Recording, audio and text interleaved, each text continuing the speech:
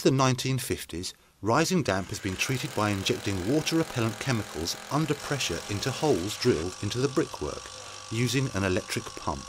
When installed correctly, the pressure forces the fluid into the pores in the bricks and mortar, where it cures to form a water-repellent barrier.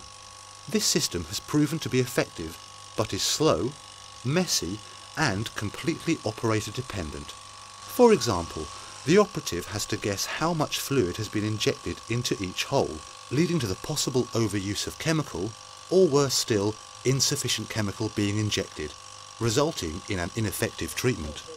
There are also health and safety risks associated with the injection of damp-proofing chemicals under pressure. Dryzone damp-proofing cream is different. Dryzone cream is installed using a simple applicator gun into holes drilled at regular intervals along the mortar course. Once installed, the Dryzone cream spreads along the mortar pathways before curing to form a water-repellent barrier, blocking the passage of moisture through the mortar beds and controlling the rising damp.